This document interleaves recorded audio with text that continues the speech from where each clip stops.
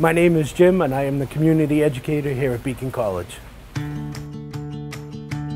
I work out in the community with students, helping them to find resources or get to places where they need to be. I give them a shoulder to lean on sometimes. Sometimes they just want somebody to talk to, somebody to listen. And I'm pretty good at it. It's the stuff that goes on outside of the class sometimes that our students have a hard time with. Whether it be a roommate issue, housing, medication issues. I work closely with the nurse here at school.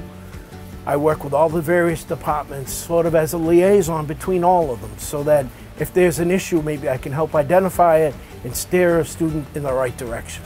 With over 400 students here at Beacon College, it's my job to get to know them, to be out amongst them, to learn their names, to gain their trust, a familiar face for them to go to if they don't know where to turn to. I also teach criminal justice here at Beacon College, so I'm inside the classroom and outside the classroom.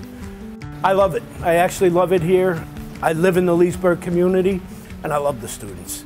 The students are what, to me, that's where my fun is. I'm retired from my previous career. I don't have to do this. I choose to do this.